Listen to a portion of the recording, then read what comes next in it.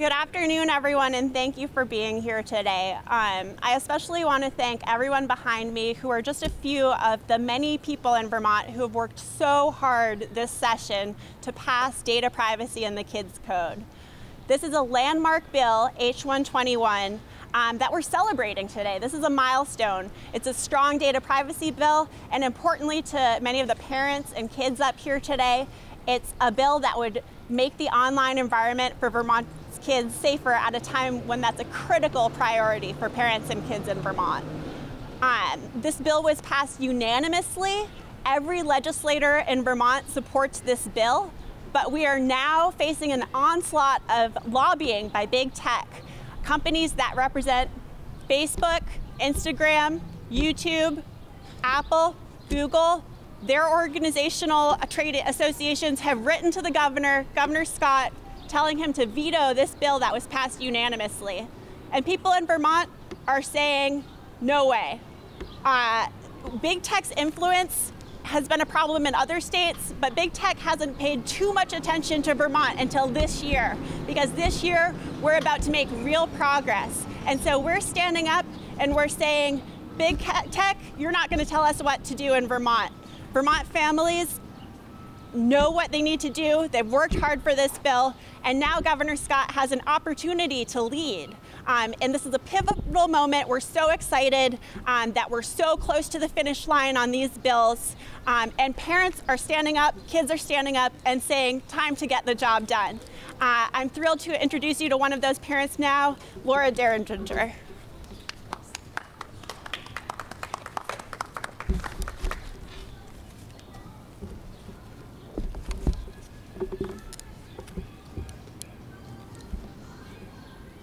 The unintended consequences have arrived.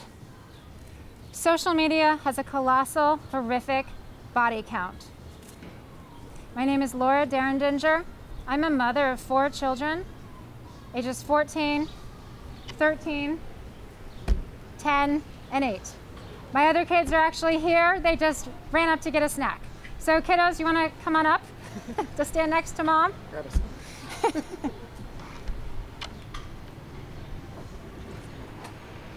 I appeal to you, Governor Scott, please help save our children by signing H121, the Kids Code, and the Comprehensive Data Privacy Bill into law.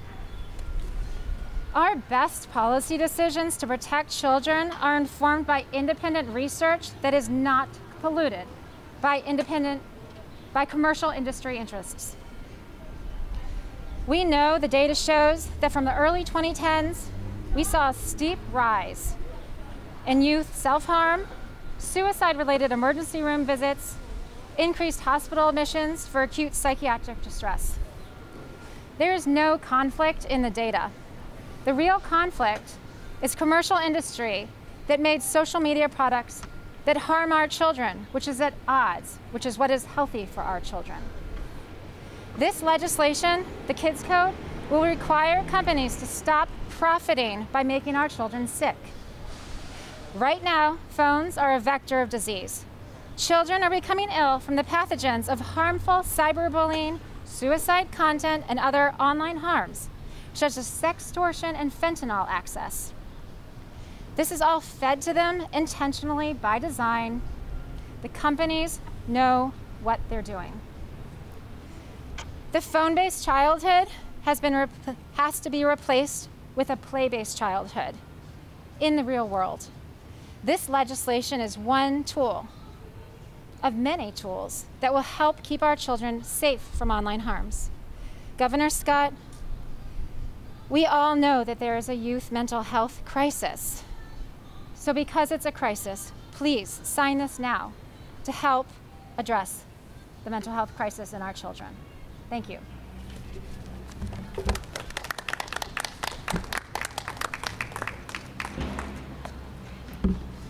Thanks so much, Laura.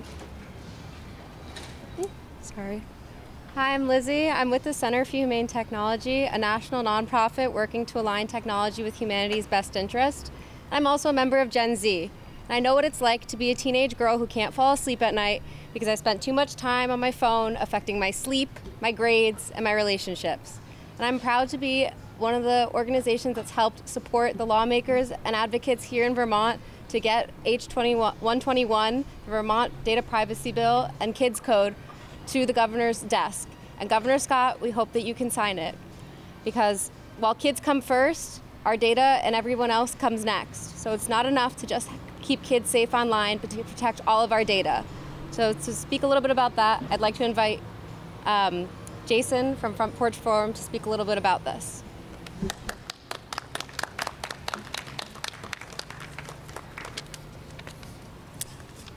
Thank you. My name is Jason Van Drysch. I'm the Chief of Staff at Front Porch Forum here in Vermont.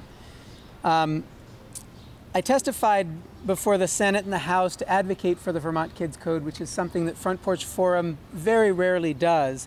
And the reason was that this legislation resonates deeply with Front Porch Forum's mission to help neighbors connect and build community. And it stands in stark contrast with big tech's reckless and harmful prioritization of profits over privacy, safety, and genuine community building. During my testimony, I focused on how the major tech platforms' massive profits depend on invasive tracking and algorithms designed for addiction. By contrast, Front Porch Forum is a successful Vermont-grown business that helps Vermonters connect online with nearby neighbors without the surveillance and the outrage baiting that's the bread and butter of the big tech giants. The Vermont Kids Code would mark a critical shift towards what's known as data respect, meaning using people's and especially kids' information in ways that are consistent with their well-being and aligned with why they signed up for the service in the first place. This is the exact opposite of the data exploitation that is the norm in the tech industry, and that's exactly why this bill is so needed. More specifically, the code would require that online products that are reasonably likely to be used by kids under 18 be age appropriate, institute privacy by design and by default, and be designed to promote kids' best interests. That all sounds really common sense and straightforward, but the truth is it is very much not the norm, which is why we need a law to make it the norm, because it hasn't happened through the market forces that have driven the development of social media and tech platforms to date. And contrary to what big tech's lobbyists claim, and it sounds like there's a lot of this going on right now, everything that the Vermont Kids Code calls for is completely within reach, particularly for companies with massive resources that employ some of the smartest minds. Waiting for the dump truck to go by. Particularly for massive companies for companies with massive resources that employ some of the smartest minds in the tech business. If Front Porch Forum can do it on the effectively shoestring budget that we have compared to any of these huge tech companies, they can certainly do it as well. The legislature has passed the Vermont Kids Code, and now it's up to the governor. We urge him to sign this bill into law, ensuring that the digital spaces where Vermont's kids spend time are as safe and as healthy as we expect our real-world communities to be. Thank you.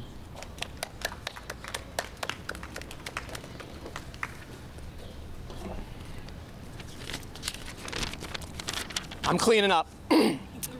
Good afternoon. My name is Zach Tominelli, and I'm a consumer protection advocate for the Vermont Public Interest Research Group, VPIRG. As the state's largest consumer protection advocacy organization, VPIRG has been proud to support legislation that gives Vermonters more control over their personal information and keeps us safer online.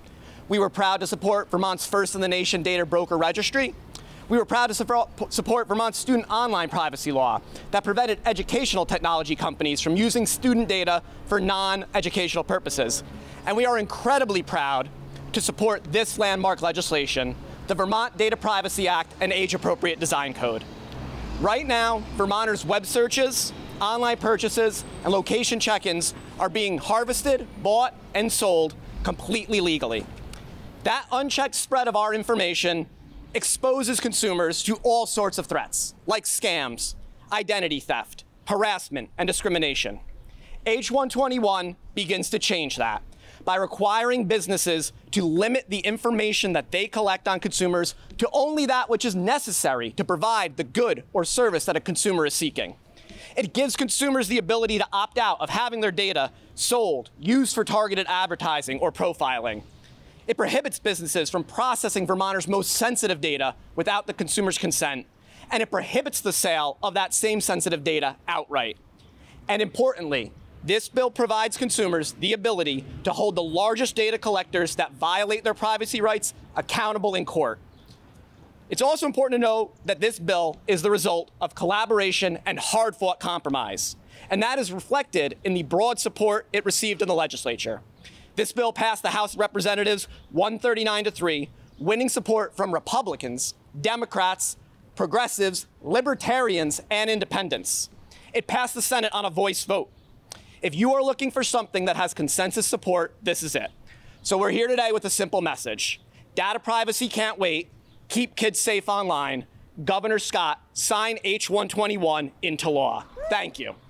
And we are happy to take any questions you might have or also off to the side. Thanks everyone for coming. I'm happy to take questions or pull asides. Alice Novak from 7 Days. I saw that there's some Vermont-based companies, including Vermont Country Store and Orvis, that have spoken out against the bill. So I'm just wondering if you could kind of talk a little bit about what their objections are and how you respond to that. So, you know, I'm not going to speak about any specific company, but I will say that we know this is a tactic that big tech uses. Big tech knows that it's not popular to stand up against kids and data privacy, and so they are very strategic about lobbying, giving donations, making connections. We see this in other states too, where the opposition seems to be coming from within the state, but really what's pushing that ball forward is forces outside the state. And we do see small businesses here in Vermont, you've just heard from one, that absolutely do support this and say that they can comply with it. And so I think that where the opposition, if you really follow where the opposition is coming from and where the money that is being spent against this bill that has community support is coming from, it's coming from out of state. It's not coming primarily from Vermont small businesses. It's coming from big, huge businesses in California. Was part of the compromise that was reached about the kind of suing businesses that served 100,000 or more Vermonters, was that kind of in response to some kind of critique or concern about small businesses being harmed by this law? Or Yeah, I'll let Zach take that. Sure. So yeah, I think you're referring to the private right of action, and that has been a point of discussion. It was absolutely part of the compromise. I guess I would say two things about private rights of action, and in particular in this bill. First, the private right of action, the ability of a consumer to hold somebody who violates their rights accountable in court. It is a long-standing part of consumer protection law. It is in Vermont's Consumer Protection Act, which is the underlying law in many of our other consumer protection statutes.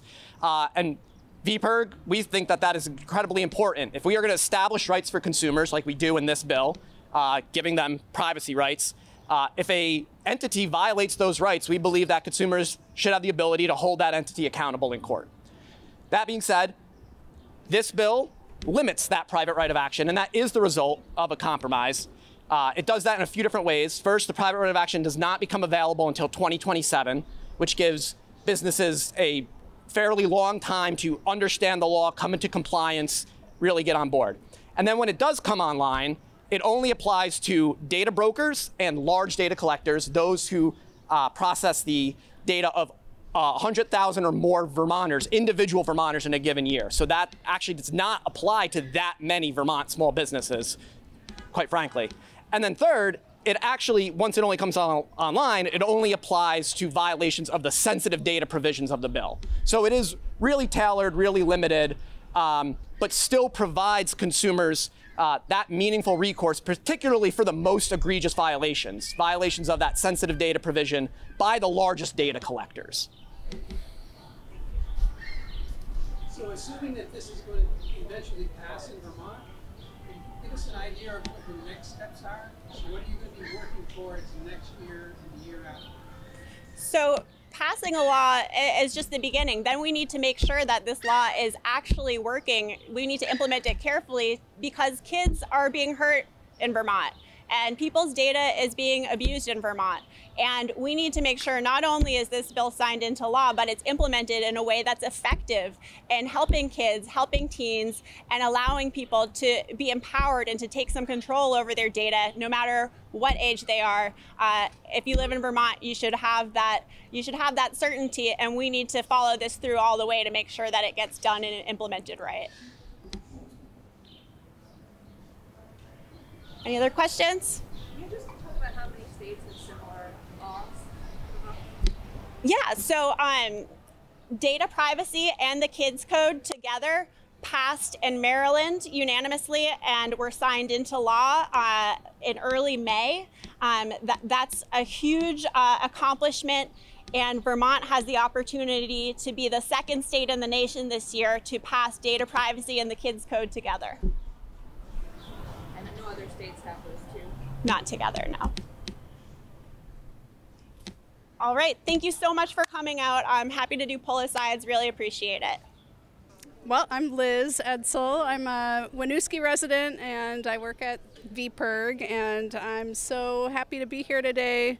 I really hope the governor signs this data privacy and kids code into law. I'm a parent of young kids, and it's alarming how much they're exposed to, and also just as a user of the internet and all things internet related, I have a lot of concerns over how my information is being used, and I really appreciate the increased protections that this bill will accomplish. So yeah, I'm so grateful to the advocates and others who have made this happen.